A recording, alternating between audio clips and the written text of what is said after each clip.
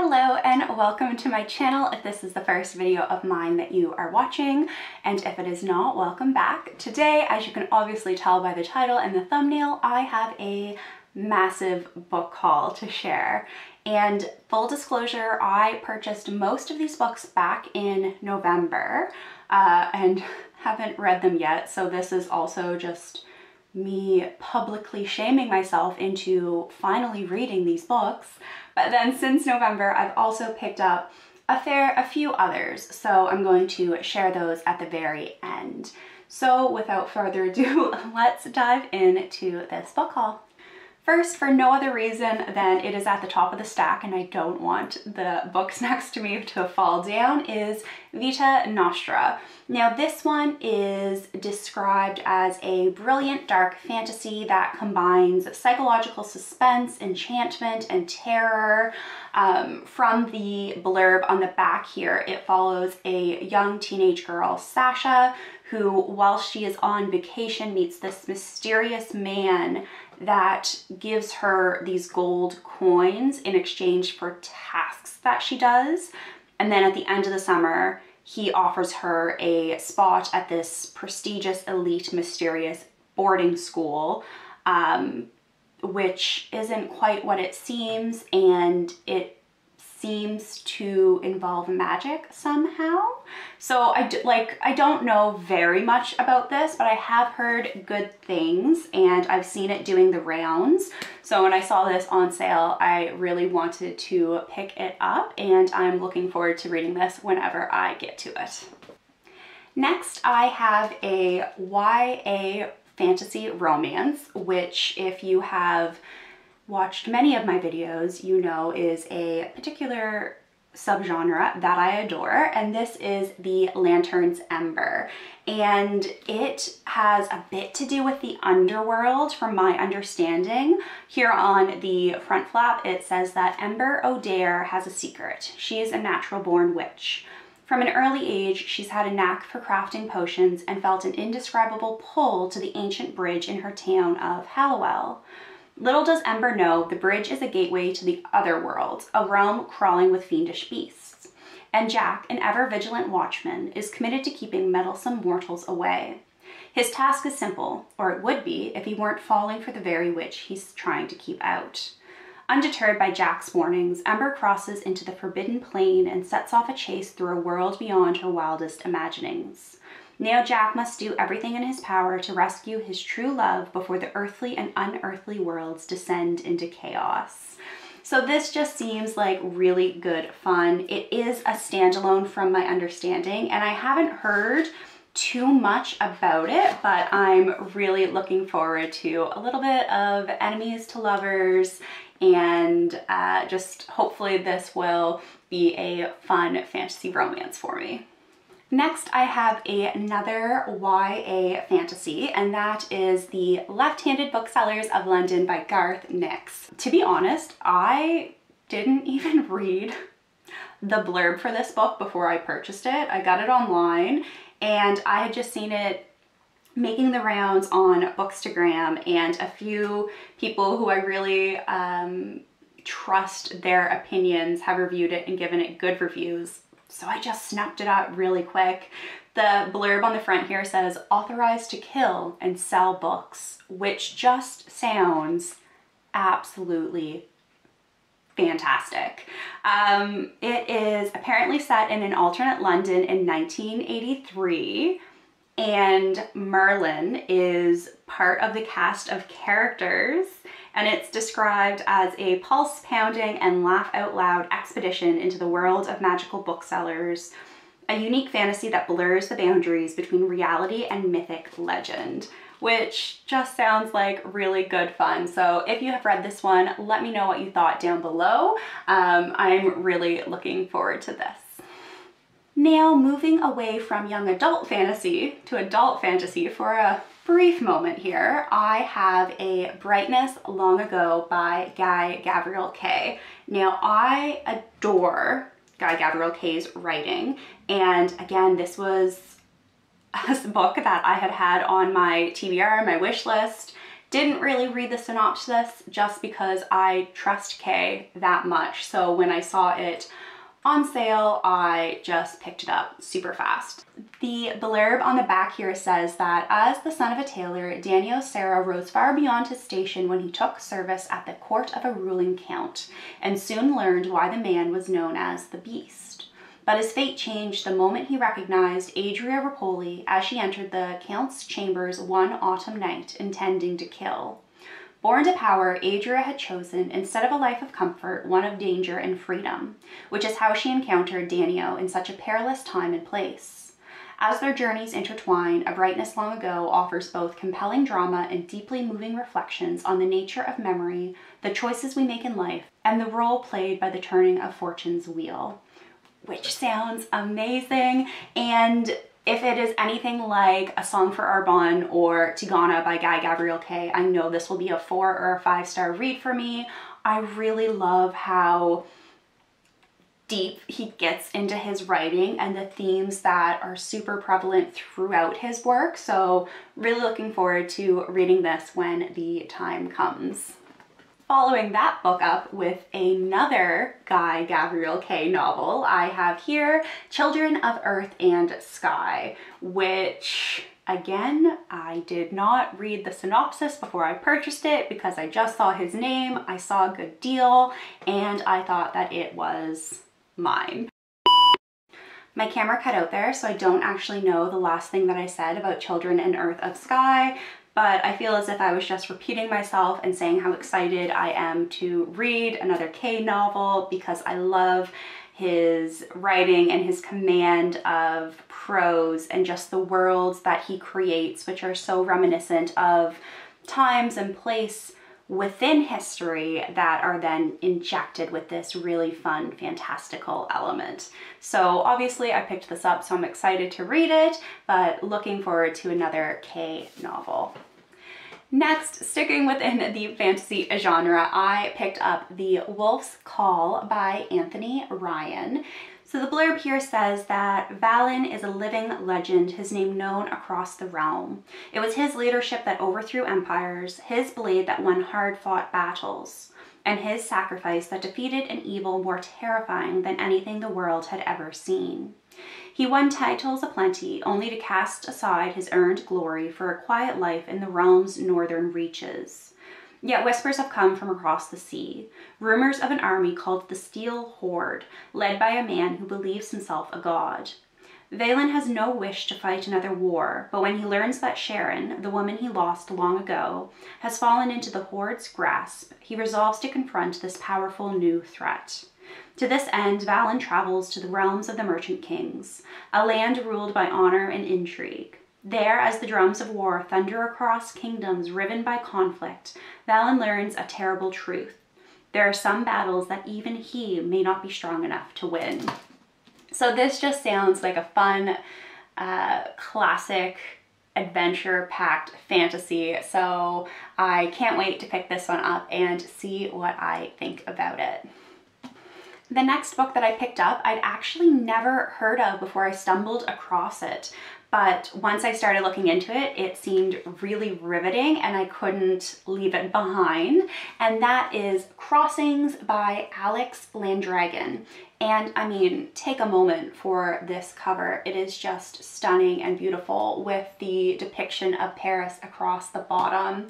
And this is Landragin's debut novel, and it starts with a Parisian bookbinder who's putting together this manuscript, and then events occur which influence him to read said manuscript, and he finds 3 very different stories within it. So there's a little bit of mystery, there's a little bit of fantasy, a little bit of historical fiction in this book, and I'm really intrigued. As well, it was apparently written so that you could either read it chronologically from the first page to the last page, or by following an alternative chapter sequence, which sounds very intriguing to me. I don't think that is the way that I'd want to read this novel for the first time. I think I will read it just chronologically 1 through 300, but if I enjoy this book and want to gain a new perspective in a reread, the alternative chapter sequence sounds really interesting. So let me know if you've heard of this book or if you've read it. I really want to prioritize reading this sooner rather than later, just because I'm so intrigued by the concept and I really want to see what the execution is like. Now, finally, the last book that I bought back in November is actually an anthology, and that is the Book of Dragons, which is edited by Jonathan Strahan. Now, if you know me, I love dragons, so this was just a no-brainer, and the cover is beautiful, and I'm just so excited to read a anthology, a collection that is all about dragons. Some authors that are in this collection off the back here: Jane Yolen, Daniel Abraham, Ken Liu, Joe Walton. I adore Joe Walton. R.F. Kuang, Garth Nix, Shannon McGuire, Anne Leckie, Patricia A. McKillop, Scott Lynch. I really adore Scott Lynch and The Lies of Locke Lamora. So, and then so many more other authors that I've not read before. So I'm really looking forward to reading this book and seeing the depiction of dragons by all of these excellent, excellent authors. And hopefully I will be able to find a few new authors that I've never heard of or never read before that may become favorites. So very excited for this anthology collection here. And now we are on to the books that I have picked up since November, which aren't too many.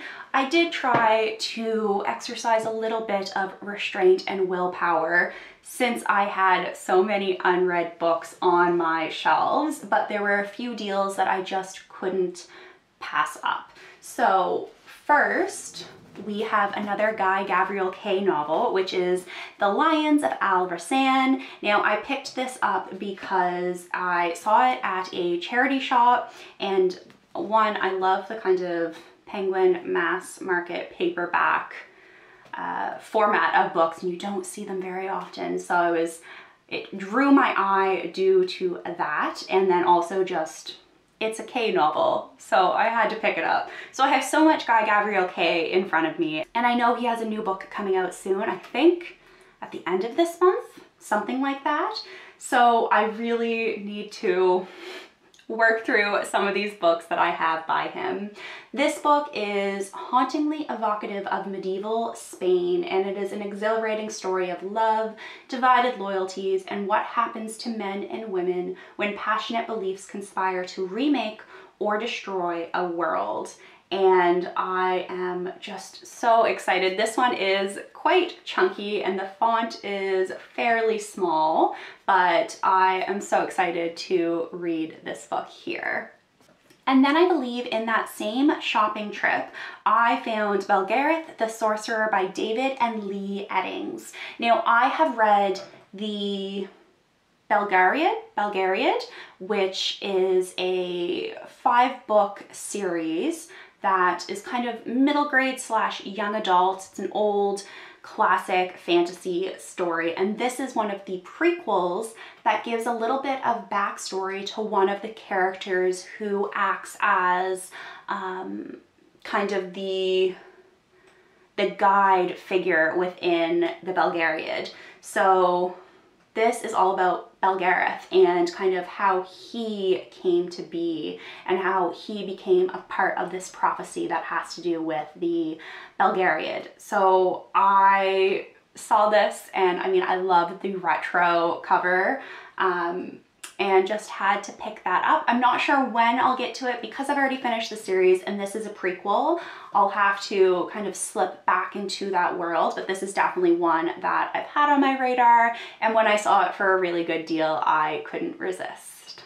Next is a book that I had on my radar for at least 6 months or so, but it was sold out online and in store, and I just couldn't get my hands on it. So when I saw it come back in stock online, I couldn't resist and I had to pick it up, and that is the first omnibus of the Gotrek and Felix stories. So this is a collection of the first 6 novels following these characters, and because of that, it is quite chunky and the font is quite small. So this is another one where I'm not sure when I will get to it, but I was so hyped and so excited about this book last summer that I'm really going to try and at least chip away at one book or one story at a time. Now on the back here it says, Gotrek and Felix, unsung heroes of the Empire, or nothing more than common thieves and murderers.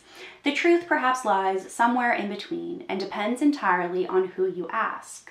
Relive the early adventures of the Slayer and his human companion, from the haunted forests of the Empire to the darkness beneath the World's Edge Mountains. Gotrek and Felix face demented cultists, sinister goblins, and a monstrous troll. In the city of Nuln, they get involved in an invasion by the sewer-dwelling Skaven, and in the frozen north, an expedition to the lost dwarf hold of Carrig Dum brings Gotrek and Felix face to face with a dread bloodthirster of chaos. So I am really excited to give this a go. Now we are on to the final books that I just picked up last week. The first of which is The Republic of Thieves by Scott Lynch. Now this is the 3rd book in the Gentleman Bastards series, and I read and adored The Lies of Locke Lamora and Red Seas Under Red Skies. This is an unfinished series, and I believe the publication of the 4th book has now been pushed out to 2024. So I don't think I will be reading this immediately. I think I'm going to save it until a bit closer to that release date. However, this is another book that I saw going in and out of stock online. It was completely out of stock online from the bookseller that I purchased from, and weirdly enough, my local bookstore, which doesn't always have a great fantasy selection, had 1 copy of this book in stock. Didn't have the 1st or the 2nd, just the 3rd book, and I took it as a sign that it was meant for me and I needed to pick it up just in case it goes out of print and then suddenly becomes a little bit more difficult to get my hands on, or I have to wait for a reprint. So I'm not sure if I'm going to read this immediately because the 2nd book ended on a massive cliffhanger. However, if this book ends on a massive cliffhanger, then I won't have any other books to tide me over until the 4th book is published. So I think I'd rather kind of just keep it on my shelf and know that I can at least take another step forward. Oh, I guess there's like a spoiler on this cover. But yes, The Republic of Thieves. This one I know I won't be reading right away, but it is a book that I know I needed to have be part of my collection. So very happy that I got my hands on a copy of this locally and that it can now adorn my bookshelves as I anxiously await the confirmation and then the publication of the 4th book in this series. And the final book in this massive book haul is Leviathan Wakes by James S.A. Corey, which is a beloved science fiction novel and the first book in a really lengthy science fiction series, which also seems to get a lot of hype online as well. It's been adapted into a television show, which I've heard quite a few good things about. This has actually been on my radar and on my Goodreads TBR for, I want to say something like 3 years, but because it's part of a long series, I was always a little bit put off from starting it. However, I decided to finally bite the bullet and pick it up, and hopefully I enjoy it as much as I am anticipating that I will. Science fiction isn't a genre that I read a whole lot of. However, it is a genre that I'm really eager to explore and read more from. So this is kind of your stereotypical science fiction book with space exploration. In this world, humanity has colonized parts of the solar system. However, outside of our solar system and beyond the asteroid belt, I believe, things are a little bit murky and the rules are different, and one small ship can change the fate of the universe. So I'm really intrigued by this. So hopefully it lives up to all of the hype that I've heard about it and that I've built up in my own mind over the last 3 years or so. And that is the end of my massive book haul. It goes without saying that I am now on a bit of a book buying ban.